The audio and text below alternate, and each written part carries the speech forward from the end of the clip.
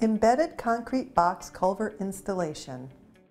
About 2.5 years ago was when the first incident occurred.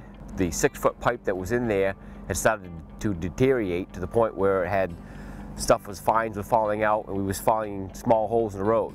This past spring, when the water came up high, it washed too much of it, and actually the right-hand side of the road actually collapsed. This is a natural habitat for native brook trout.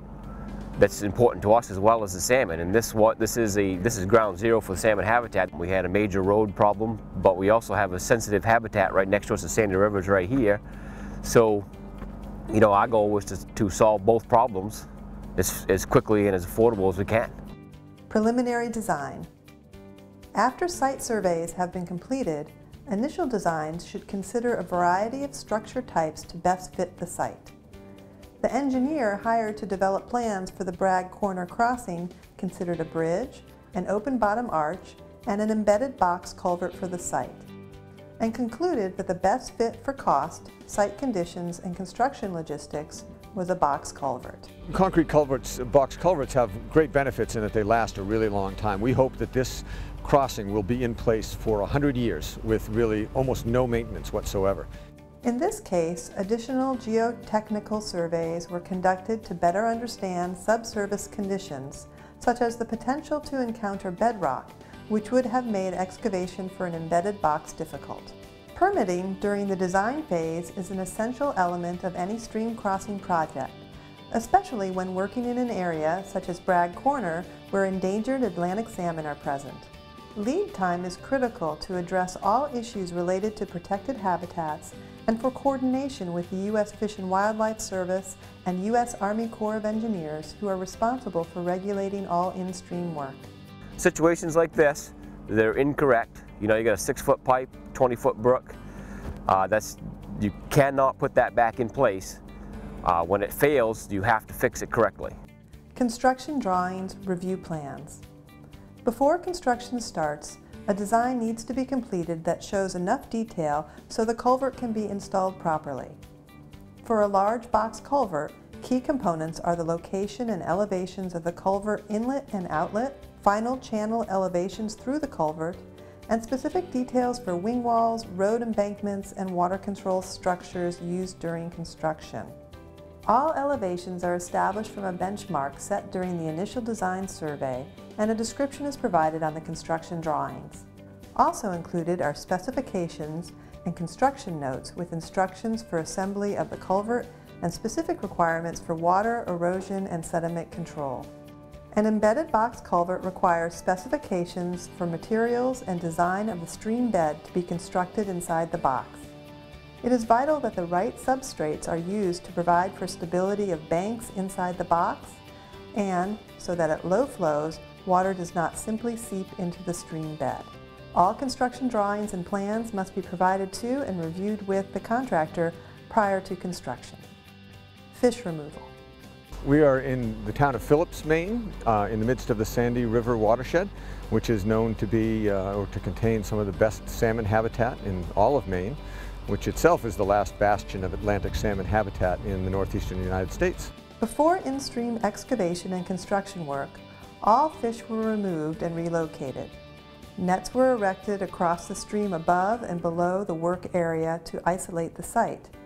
And then fisheries biologists worked their way through the site to move fish out of hiding places in the stream bottom, particularly in the pool downstream of the existing culvert. An electrofishing unit was used to temporarily disable the fish found in the work area, which were placed in buckets for a very short period, and then moved to suitable downstream habitat in the Sandy River. Water control. Water control typically consists of diverting stream flow around or through the work area of the construction site, keeping the stream flow clean as it passes through the crossing. Any dirty water encountered in the work area that picks up sediment is pumped from the site and run through some type of sediment basin or system to filter water before it can reach the stream. For this site, a temporary bypass channel was created to carry water through the construction site to avoid the challenge of pumping all of the stream flow around the site at a time of year when flows could be difficult to control. The bypass channel was lined with impermeable landfill liner and large rock, and was sized to pass a fairly large flow. Prior to any work taking place in the stream, a series of settling basins was constructed in the floodplain downstream, and a road ditch with hay bale check dams was also used at times to provide additional storage and filtering capacity for dirty water pumped from the work area. Cofferdams were installed at the upstream and downstream ends of the work area to route stream flow into and out of the bypass channel and to retain dirty water in the work area. At times, up to 5 pumps were running at the site to ensure clean water was passed through and dirty water evacuated from the site. 6-inch and 4-inch diesel pumps handled the clean water, helping to keep it out of the work area. And up to 3-inch pumps, 2 gas and 1 electric, were used for the dirty water. Site preparation prior to construction, delivery of materials. Prior to construction, materials and equipment should be brought to the site to minimize construction time. This is especially critical if higher stream flows are expected, as at the Bragg Corner site, and water control is more challenging. Initial excavation. At most sites, a large portion of the excavation can be done before the water control is initiated, as long as sediments can be kept out of the stream. For this site, in order to build the bypass channel, it was essential to excavate much of the fill at the site before water control cofferdams could be placed. While the bypass channel was being constructed, the stream flowed through the existing culvert.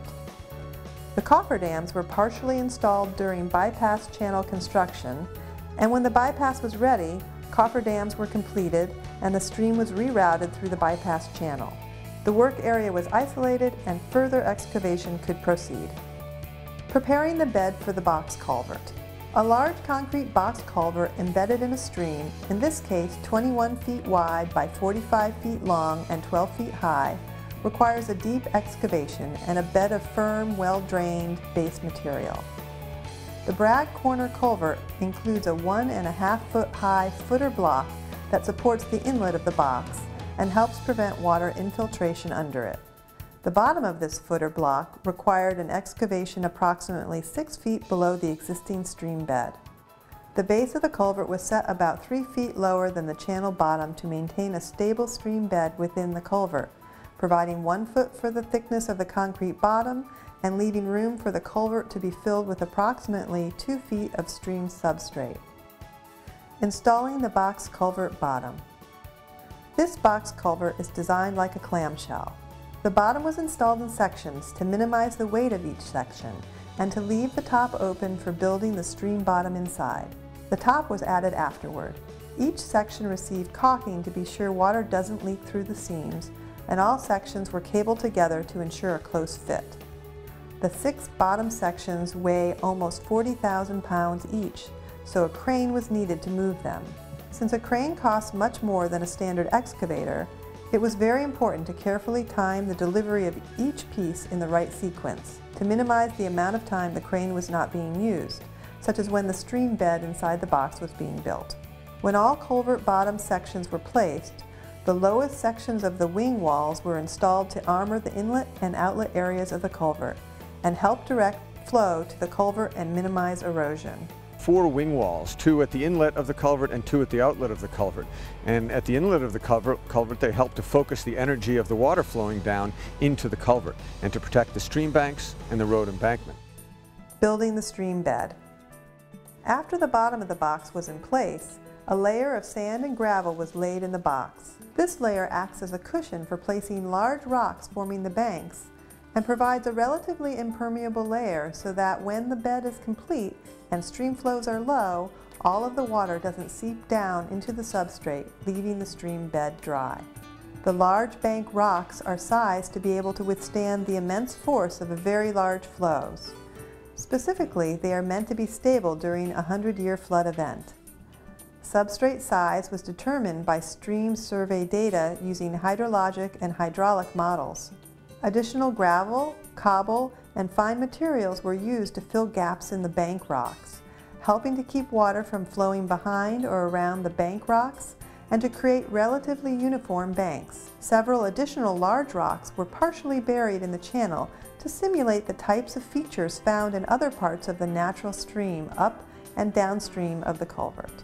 Also, large rocks were placed to connect the natural stream banks upstream and downstream to the built banks within the culvert. These bank rocks help protect the wing walls and can provide passage for some terrestrial wildlife. Installing the box culvert top.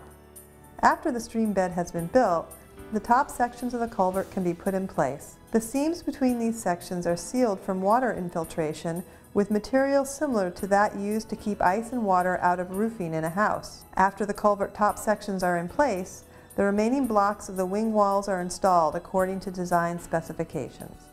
Completed culvert and road backfill. In order to ensure a stable road and successful culvert installation, it is important to fill the site according to design specifications, especially in the immediate area of the culvert. The backfill over and immediately adjacent to the culvert must be laid down in small lifts of 12 inches or less and mechanically compacted with walk-behind plate compactors. The road beyond the area of the culvert is typically compacted with large equipment such as an excavator to minimize settling in the road surface. The surfaces of the road embankments are armored with angular rock to reduce erosion during high flow events. As the Bragg Corner crossing experiences large flows in the coming years, sediments will move through the culvert and some will be deposited inside to maintain a continuous natural stream bed. In a properly sized culvert like this, the natural channel continues uninterrupted through the culvert and can adjust according to storm intensities and provide for passage of aquatic wildlife even during dry summer months. The stream can act naturally and the road is invisible to the stream. Support for the production of this video comes from Poland Spring, the Sewell Foundation, and the USDA Natural Resources Conservation Service. StreamSmart is a collaboration of the following partners. Thank you to the following organizations and individuals who helped make this video possible.